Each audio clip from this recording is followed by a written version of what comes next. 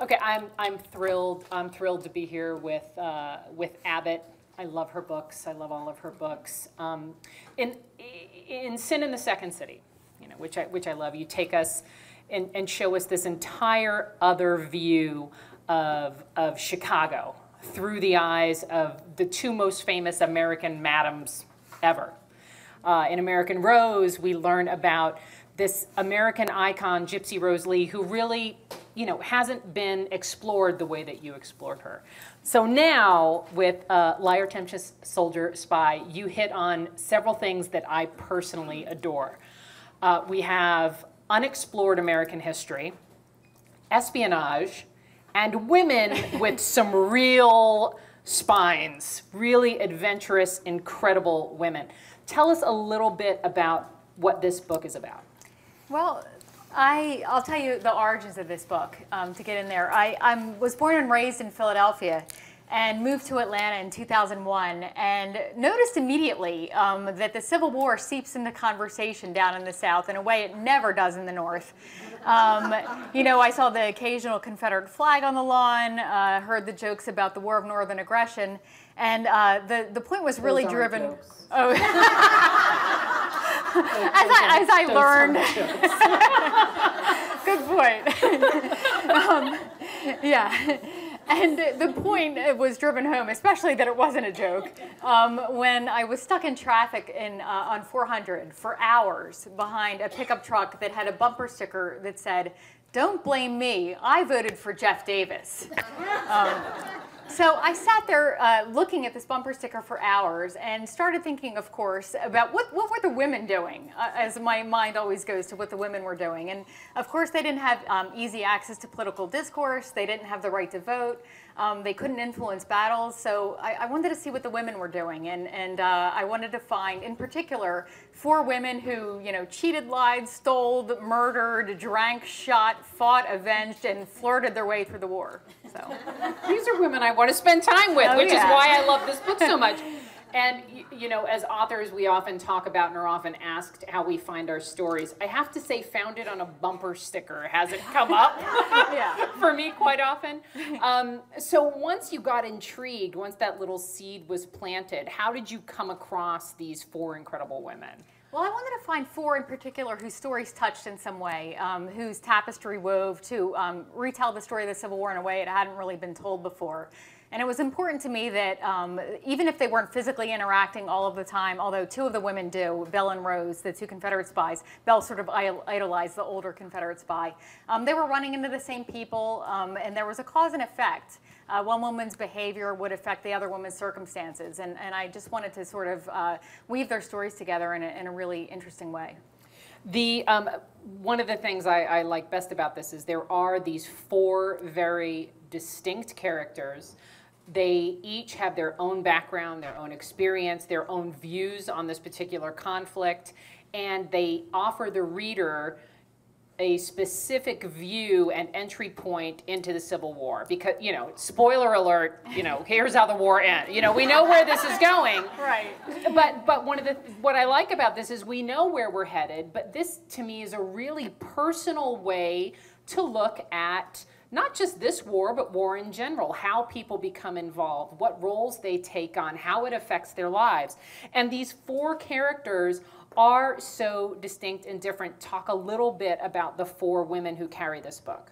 Yeah, and with apologies to John le Carré, I think all the women at different points, and often at the same time, were liars, temptresses, soldiers, and spies. And the first is Belle Boyd, who provided a lot of comic relief and was actually my favorite in a lot of ways because she was insane. This was Belle's crazy. Yeah, she's lovably crazy, but she's, yeah. Denise and I were talking before we went on, and we said she was like a sociopath on spring break, like, all the time. That girl, if anybody remembers Spring Break, where you're like, she's having a really good time, but there's something just off about her. That's Belle, yes. Yes, and applying this to the Civil War made for some pretty dangerous circumstances. But Belle Boyd was 17 years old when the war broke out, and she was a Confederate sympathizer living in the Shenandoah Valley, Virginia. And I will just say that she's all id. She had no filter. If Sarah Palin and Miley Cyrus had a 19th century baby, I think it would have been Belle Boyd. She was very overt with both her opinions and her sexuality. It makes you want to see if there are any pictures of Belle going, you know. I'm sure there are, actually. And she wrote this great letter to her cousin that sort of sums up how she felt about herself. Which was what she thought about most of the time. Yes, exactly. I'll just read a tiny snippet of that. "I am tall," she once boasted to her cousin, lobbying him to find her a husband. "I weigh 106.5 pounds. My form is beautiful. My eyes are of a dark blue and so expressive. My hair of a rich brown, and I think I tie it up nicely.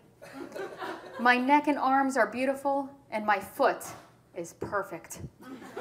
Only wear size 2.5 shoes. My teeth the same pearly whiteness, I think perhaps a little whiter.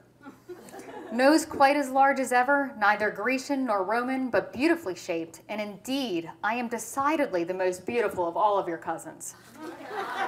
So that's Belle for you. And she kicks things off soon after that letter was written on the 4th of July of 1861 by shooting a Union soldier who threatens to raise a flag over her home, and Belle was not standing for that. So in addition to wanting a husband that she's trying to get, via some sort of agreement with her cousin, what does Belle want in this story? What does this particular character want in this story? I think Belle woke up every day wanting something different, but all of it pointed to what can I do to advance my position and make myself more famous, which of course was a strange attitude for somebody who purported to be a spy to have. This is somebody who, after she shoots the Union soldier dead, goes to work as a courier and spy for the Confederate Army.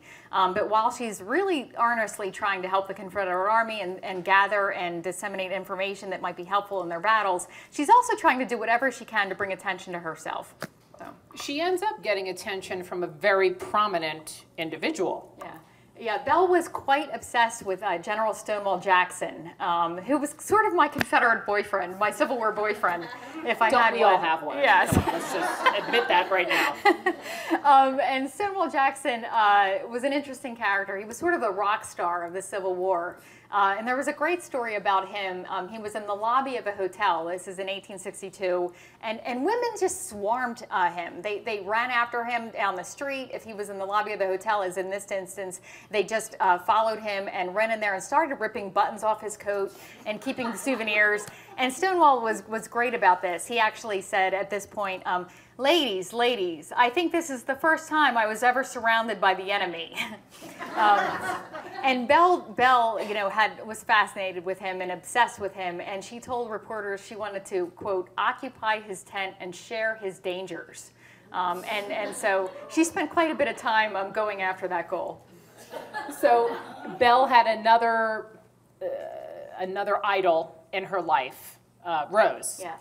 And Rose is another one of the main characters, another key figure in the Confederate side of this story. Talk a little bit about Rose. Well, Rose was an interesting woman who was in a very difficult position when the war broke out. She had lost 5 children within 4 years. She had lost her husband in a freak accident. She lost her financial stability, and she lost her access to the White House. In the 20 years prior to the war, she had had access to Democratic politicians. She had actually been an advisor to President James Buchanan. And so with the election of Lincoln, all of that disappeared. And she was desperate to regain this position, this society, and this influence that she had wielded. And so when a Confederate captain approached her in the spring of 1861 and said, "Would you be interested in running a Confederate spy ring in Washington, D.C., the federal capital?" Rose disregarded the danger of that and said, "Of course I want to do that." And she immediately began cultivating sources. By cultivating, I mean sleeping with. And managed to bed quite a high number of high-ranking Union officials, including Senator Henry Wilson of Massachusetts, who was an abolitionist Republican and the chairman of Lincoln's Committee on Military Affairs. So you can imagine their pillow talk was quite interesting. And she entertained these men in her home often. Oh yes, yes. The neighbors watched the men come and go, and called her Wild Rose, and it was a rare, very, very catty situation going on. But Rose knew what she was doing, and was very serious about her